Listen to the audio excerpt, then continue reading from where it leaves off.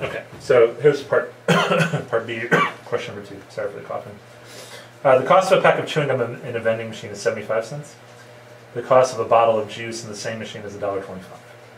Julia has $22 to spend on chewing gum and bottles of juice for her team, and she must buy 7 packs of chewing gum. If B represents the number of bottles of juice, which inequality represents the maximum number of bottles that she can buy? And so those are the 4 choices.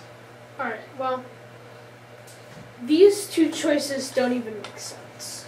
Okay, why not? Because B is the number of bottles and 75 cents is the cost of the soda. Okay. Or the gum. Yeah. So, we could cross these off. Okay. So, and she only has $22. Right. So this choice doesn't make any sense. Why? Because it says greater than or equal to. Okay.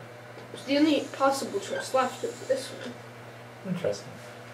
Okay. So should I click that choice? Yeah. Alright, and highlight it in green again, which I think means it's right.